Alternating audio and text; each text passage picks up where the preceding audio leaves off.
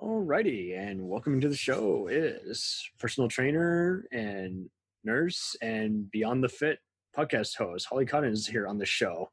Welcome. Hi, thanks for having me. Anytime. We always love just deep Q&As where it's like, hey, we are we are getting a sense of goals and how to even just better ourselves and realize that, we need more than just a doctor or just people we know personally to tell us how to live. We got to keep setting new routines for us to do second nature, every day. Right, exactly. Continual learning. Right. So when did you decide to share a lot of your real life stories, including the 21-day meal and... Yeah, I have a lot of stuff. When did you feel is like, hey, I got all this knowledge, someone needs to know about it, market it as part of my living, and I'll those who are willing, I'm going to train you on how to do this. Right. Well, honestly, I've been a nurse for a long time, since college, and so I have this huge medical background, first of all, and then also I am actually a college professor, so I teach nursing. Awesome. Mm-hmm. Yeah. So I teach nursing students as well.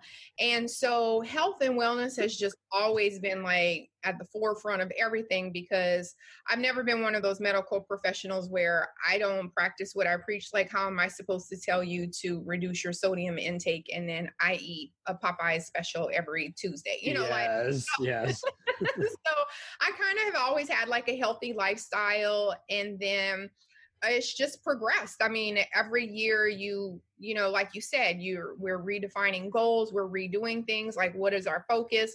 You have to find different things that interest you, or else you get kind of bored with doing the same thing every day. So that's a big thing with fitness, is that you have to constantly have that motivation to continue, creating new goals. What am I doing this year? Am I trying to build muscle? Am I going to do that? Do I want to be healthy? Whatever. So it's just a constant thing. So I think it's just all of that and the evolvement over my career and everything. So, and this is who I am today with all these other things that I'm doing. Okay. Very excellent. And, who were your mentors, just to go back a bit, just like people who you just had in your life just saying, hey, you got this?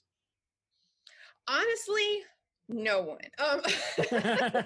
No, that's even more awesome. As an adult, like now, I do have people that I look up to, and I look forward to, having conversations with and things like that. But honestly, I basically have always had to kind of figure things out on my own. I'm from Louisiana, and I had a great mom and dad, but they didn't teach me anything about life. Like, there was no realistic life lessons. It was just go out and figure out life on your own, And so, I went to college off of my own, first to go to college in my family, so like, it was just, I've been the first, like the pioneer for so many things that I kind of have left a trail for other people, to say, hey, how are you doing that? And what are you doing? And now, just like in the last maybe 3 or 4 years, I finally have like different people that I have networked with, where I'm just like, oh, so this is a thing. Oh, this is what I should be doing. Oh, or, this is that direction I need to go. So it's kind of everything. I just pretty much, just independently kind of just, and then if it didn't work, I'm like, okay, that didn't work. Let me try something else. Let me go a different way about that. So it's just kind of trial and error. But yeah, not really any mentors or anything until, later in life, unfortunately. So. Well, that's still a positive thing, because it's like you answer yourself at the end of the day. So. That is. But at least you realized, hey, because would you say more people rely on motivation versus having other people boss them around, even though they don't like being bossed around? They still they need someone to make them come out of their shell and kind of go about the world, determine their life. Honestly, what I tell people is you can have all the motivation in the world. You can have all the inspirational quotes in the world, but discipline is what it is that's going to determine your success at whatever you want, because discipline is what makes you go every day, and discipline is what, you know, you have to do every day. And you can, especially, you know, like even with like your podcast, like you different ways to make a podcast. Yeah, like even that, like you're like, oh God, I don't feel like editing, I don't feel like doing this, I don't feel like, and it's so easy to not do it no matter how motivated you are. But it's that discipline where, you know, if I don't do it, it won't get done. I need to do it. I need whatever it is in life, you know. So it's the discipline that's there. So you can be around all the happy people you want, and yeah, that you might be contagious, but after you walk away from that conversation, the motivation and inspiration is in there, but unless you have that discipline to actually take action, it's a waste of time. Exactly. That's very well stated. When did you embrace fitness? Was it post cancer scare, or was it much after? Okay. So, well, I've always been, like I said, I've always had a healthy lifestyle, and I've always been in the fitness, I guess, or a fit look. And I was more of like a real super cardio person. You know, I did remember when DVDs and all of this stuff, like like 30,000 and all these awesome programs, and everybody was working out at home. So like, I've always been kind of into that, you know, and so this year, right, 2022, October 2022, I'll actually be 10 years since I was diagnosed with cancer. Oh, wow. So I was diagnosed at the end of 2012, and basically, you know, I just did this whole thing where, you know, now shit, here I am, and I got cancer, and what am I supposed to do with this? Like, why me?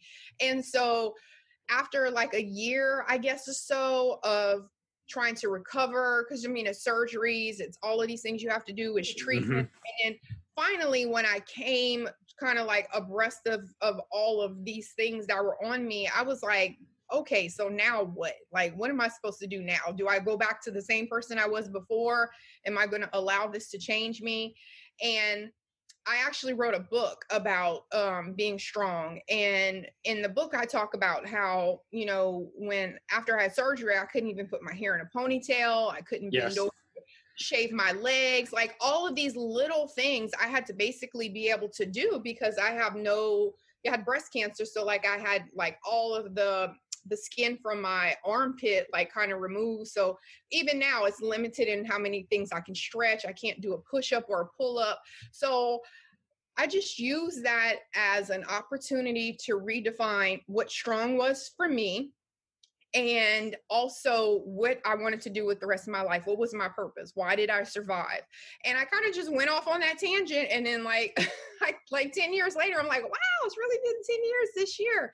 But I just feel like that was kind of my whole direction of, I will never be this weak again in life. I will never be weak and, you know, not being able to do this. And yeah, I can't do a pull-up, but what else can I do? Like, okay, I can't do a push-up, but now what else can I do? And that's kind of like, yeah, exactly. So I kind of did that. And like the last 5 years, I really started like trying to start with weight training, and that pretty much propelled my whole fitness journey, and just probably took a year or two just learning proper body mechanics, learning what works for my body.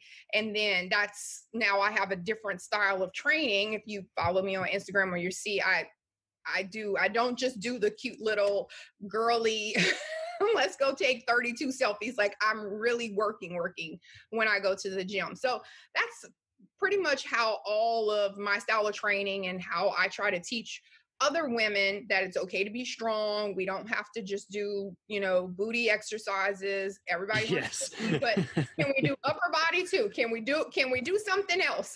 Can we do a little bit of back today? Biceps. It's okay to have a, you know, upper and lower. So yeah, so all of that kind of just defined who I am, and how I got to where fitness was such an integral part of my body and my lifestyle. 1,000%. You have a great line, which is, again, don't be discouraged by slow results. Why do you think it is some will latch on to that advice? It's just, we somehow have to remind people that, again, results don't happen overnight. And again, your top 3 tips are stop minimizing accomplishments, focus on your diet, and don't be afraid of failure. There you go. But why do you think that is? That as much as we have told people, we keep realizing about, what foods are organic versus which are natural, which ones are, about fame versus fortune, about, again, like you say, better living versus what you actually want in life. It's why do you think we still have to keep going back to the drawing board and remind everyone, again, we're not genie in a bottle. We're actually, we're all human.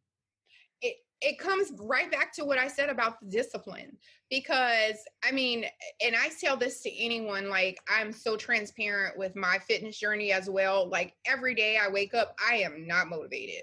Like, every day I do not, like, people think just because you're like healthy and you're working out, like you just, want to like, do this. Yeah. Like today I was like, I don't like, and I only went to the gym for 45 minutes today, which is completely like, and I had like a terrible workout, but I went, and that's part of the discipline. So it's the same thing when I go to eat at a restaurant. I want mozzarella cheese sticks every day too. I want the cheesy nachos. I want everything. And so, it's all about give and take. But if you're doing more of the consuming bad things and not the good things, yeah, everybody's like, moderation. Oh, it's my cheat meal. And that's great. It's great to have a normal life, but it's that daily discipline is what's going to define how your results are. And people don't want to do the daily discipline. And I know, because I do online, not anymore right now because I have too many other things, but I've done online training, and I'm like, hey, I'm not there to smack the tacos out of your hand on Taco Tuesday. Like, you have to figure out a healthy option, follow my meal plan. Like, I even wrote a whole meal plan to help out. And it's just that daily discipline, and people don't want to do it. It's boring. But who wants to eat chicken breast and healthy crap all day? Not me either, but I have a certain physique that I want, and I know it takes that discipline every day to get it. So 1,000%. And I also went to University of Texas in Arlington. So what class were you? I was class of 2015 in film and art. When did I graduate? I went for my master's. 13, right. 14. But you later got at Western Governors University. Yeah. Right. Yeah. So, So 2013 UTA, and then 2015 or 16 was Western Governors. Nice. The world's a small place. That's awesome. Yeah, exactly. And that's another thing is, like, a lot of people want to get a certain certificate, and half the time you find out the hard way that the advisor isn't suggesting the best route for how you want to go about, because you're on a tight budget, and you got to figure out your life versus, again, your future career. What kind of courses and classes do you recommend for anyone who wants to actually become a fitness guru and make that their career? So, again, it's different for everyone, I know, but is this... Well, it's not. So, because I do teach nursing, I'm more in the medical background of it, but I always recommend, even though, like you said, people want the certificates and the certifications and stuff like that, and I always recommend that people do get a trade. So even though, anything that I do, like, I don't get on Instagram, and I know a lot of people do, and they get on and they promote themselves as a health advocate or a mental health advocate or a personal trainer or whatever. Like, I have certifications for everything. Like, I'm not going to open my mouth and ever be like, hey, I'm a health coach and this and that. I have a certification, like, I don't. So for me, certifications is like a validation for whatever I do, because I want people to trust when I'm saying something that I'm coming from an expert opinion per se. So it just depends on what exactly you want to do. If you want to go that route where you want to be a personal trainer, because I am a certified personal trainer and I'm also a certified fitness instructor. So I can do group classes if I wanted to do boot camps, things like that. So it just kind of depends on what direction you want to go. And you also have to know that now mental health is such a huge aspect of everything. So if you add on something, like if you add on some type of health coach or nutritionist or some type of, something mental health, anger management, whatever, like those types of things are really, really marketable, because people, need to figure out why they aren't disciplined, what's going on with you internally that this is so hard for you to stick to. If you're obese, how did you get, I don't know if you ever watch like any of those shows like 600-Pound Life. Dr. Now always makes the overweight people go to therapy. Like, what made you eat yourself to this point? So that's really important too whenever you're doing something. Yeah. Like, if you really want to have a good career in fitness, you need to be able to answer those questions. And I can tell you there's a lot of girls right now that are on, and even guys, because they ask me questions. And I'm like, so you're on social media being a fitness instructor, and yet you're telling people wrong things. You don't know about carbohydrates and how they break down and the difference between simple carbs and complex carbs. Like, there's a lot of education that people don't do. Just because you show someone how to lift a weight properly doesn't mean that they're qualified to tell you how to have a whole fitness regimen, you know? So that would be my recommendation. If you want to get the certifications, like, just think longevity and add that to your basic trade. So certified personal trainer. And then what can I add to that to make myself more marketable so I can actually make this a career? You just brought up, again, 10 different key points. Is like, you got to do it back. No, that's great. Because it's like, you got to do background checks on everyone. It's like, okay, well, they're great for this part, but they only know a quarter of the whole, food pyramid and the fitness regime. And like you say, it just some people will only go with just one expert. It's like, no, get a bunch of different experts and then figure out how it works for you. And right, like you or say, if that's your career, then you be the expert that has all of that information. So when I come to you, you can give me all of these different things because you are certified, or you have education, or at least some knowledge about certain things. That's important. Wonderful. And you mentioned, reality shows. We're now in a day and age where finally we've been able to pull behind the curtain and realize it's like, okay, it's a game show or it's been staged, but there's only one portion of this that's real or legit. So are there any fitness documentaries that you recommend? Because most people will just have MLB or ESPN all day, but then they're just, that leaves them even more depressed because they're like, I want to be like that guy or that gal. I know. Actually, I don't. Now, I do. Okay, so I do watch 600-Pound Life. It's fine. You got to have an obsession. It's fine. No, I do like that show, but I did like, I know you said like game shows or whatever, but I did kind of like The Biggest Loser because even though it was kind of, game showy, I did like that they made it fun and that they made it challenging and they made it that they're competing for something. And I think a lot of times that competitive nature will pull something out of you and kind of pull that discipline out, will motivate you. I know for me, I hate to lose. Like, I hate it. Yes. I am so like, I will try until God has to be like, Holly, just stop. It's over. Because I'm like, no, let me just try one more time. So those types of things I think are really good for that platform. So I guess like that would be, or even if you worked out, like, and that's why people always do like those things on social media. Like they have like those, 21-day competitions and, the before and after pictures or 90 days, whatever. Even the ice bucket. Yeah, we can do a video. I tag you. Right. I pass it to you. It's video tag. Yeah, exactly. I mean, hey, whatever it takes to get some people motivated. And some people, I'm very independent. So for me, I don't really need someone to push me to do it, but some people really do. Like, so they need that encouragement and that group and all of that. So I think, probably like those kind of shows, I would definitely, pick up some tips, see, and then when they're sitting on a sofa crying about why they're fat or overweight or have an unhealthy lifestyle, maybe they could, also relate to like, oh yeah, it's kind of like what I'm feeling too. So, Nice. No, very cool. And when did you, again, a little backtrack, when did you first kind of study nursing science? Oh, I've been a nurse since 2001. Nice. And what do you think just clicked about it, other than just the typical, it's like, I'm meant to be helping others, in need?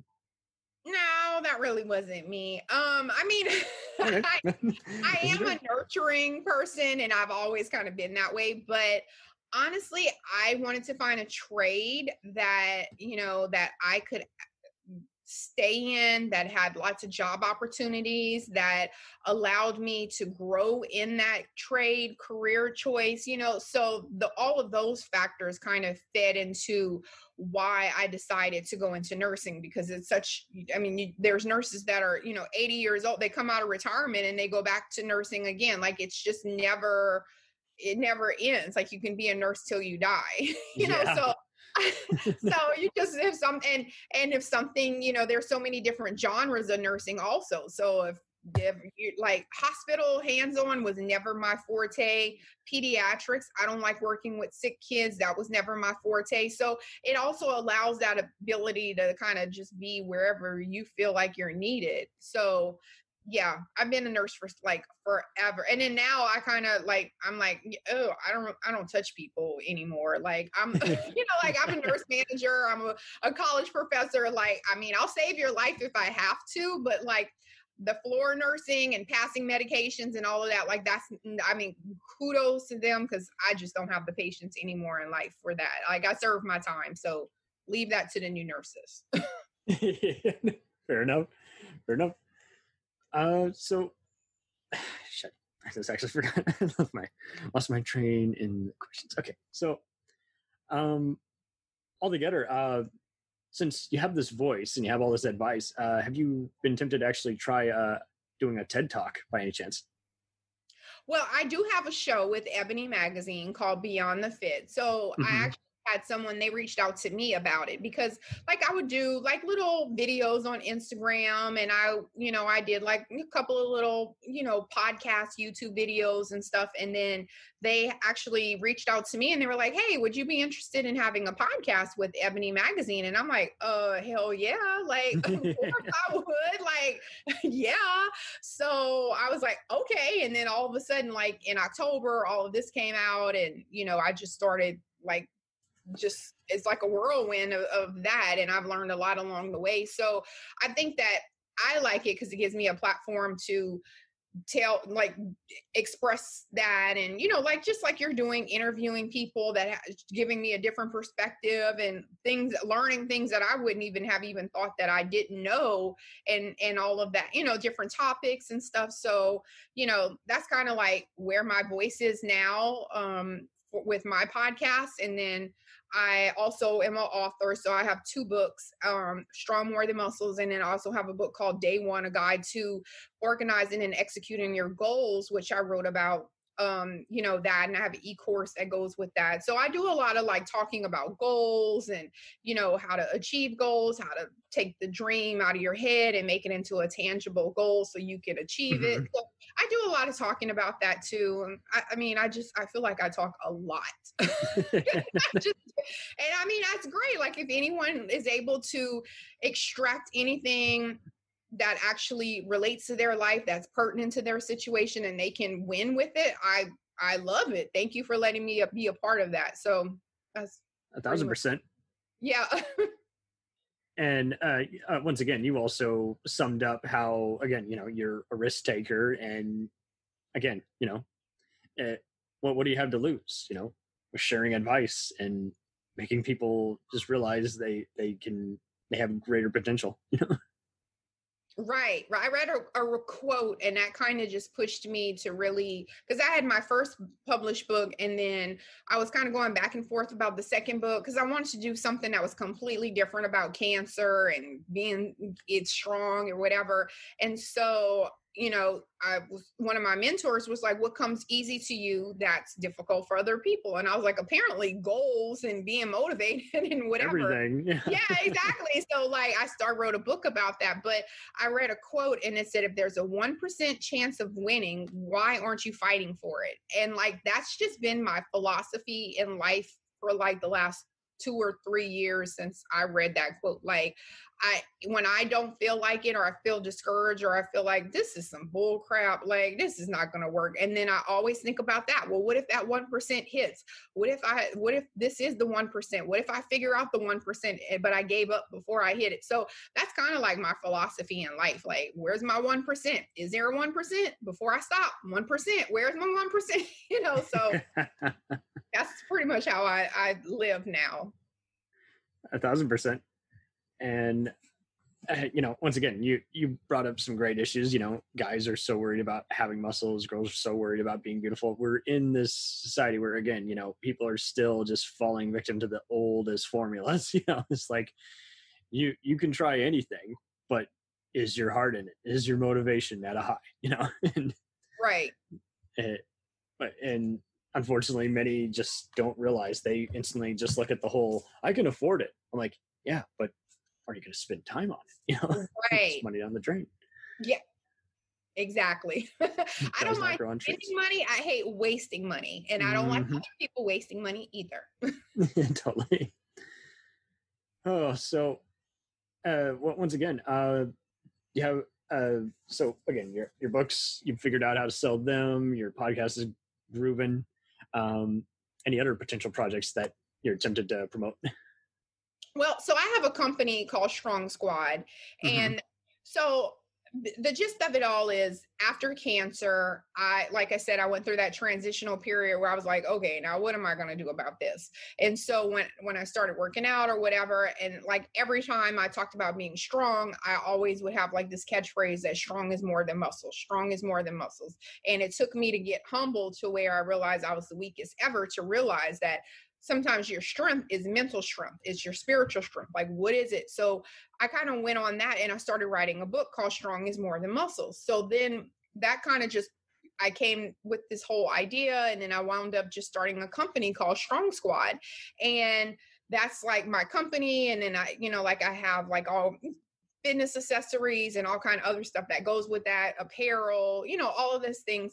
And so it kind of led me down this path of using my strong from surviving cancer to inspire other people. And I didn't even realize that was like what I was supposed to do in life. And, I always say I went from the shift of why me, like, why the hell has this happened to me?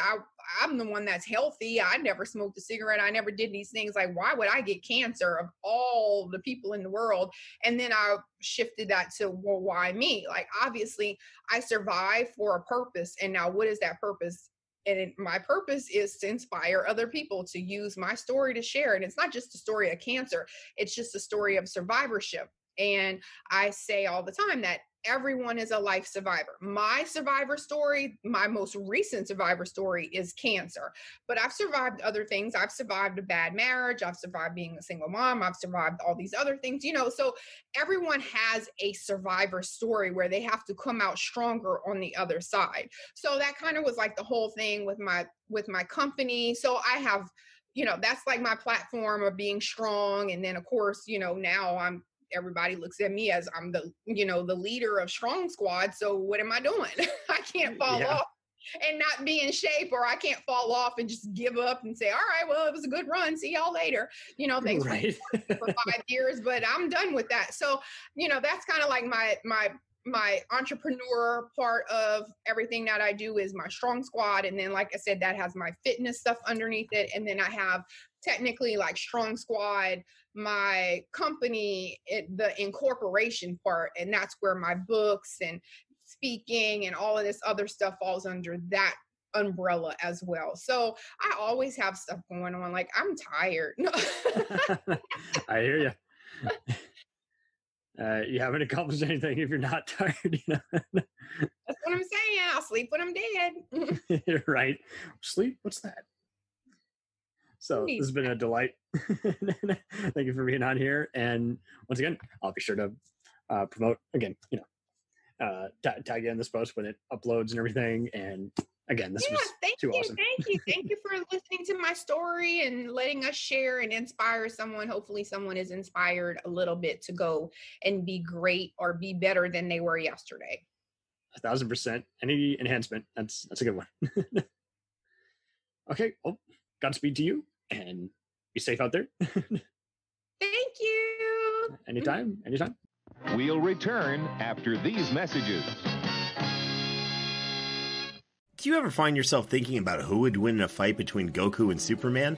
Hi, I'm James Gavsey, and on the Who Would Win show, me and my co-host Ray ignore anything important happening in the outside world and debate fictional battles between characters from comics, movies, and video games. We got a new show every week, and almost always am I the winner. Yeah, not true, Ray. In the past, we've discussed such matches as Captain America versus Darth Vader, Solid Snake versus the Iron Giant, classic matchups like RoboCop versus Terminator, and even the Muppets versus Sesame Street. That one was crazy. So if you're a fan of geek culture and love a spirited debate, check out the Who Would Win show wherever you get your podcasts, or check us out at whowouldwinshow.com.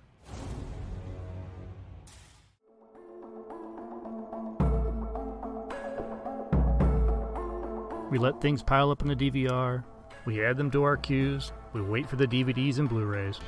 We time shift. The Time Shifters Podcast. Sci-fi, horror, fantasy, superheroes, comedy, action, film, television, maybe some not-so-current events. Find us on iTunes or at timeshifterspodcast.com. Cool thing about Blind Knowledge is we are in multiple countries. We are worldwide all across the globe. We are in the US, we are in the UK, we are in Canada, Germany, India, Japan. We're in Australia, y'all. BlindKnowledge.com. Now back to the feature presentation. Dragon Ball Z, One Piece, Naruto, all things that we love, all manga that were originally published in the legendary magazine Weekly Shonen Jump. But not every series can run for 300 chapters and have a hit anime. This is David. This is Jordan. We're the hosts of Shonen Flop. Each episode we look at manga that ran in Jump that didn't quite make it. We discuss what it did wrong, what it did right, how the series could have turned itself around, and ultimately, was it a flop or not? We're on all your favorite podcast apps, and you can find us at shonenflop.com. Keep on flopping, floppers.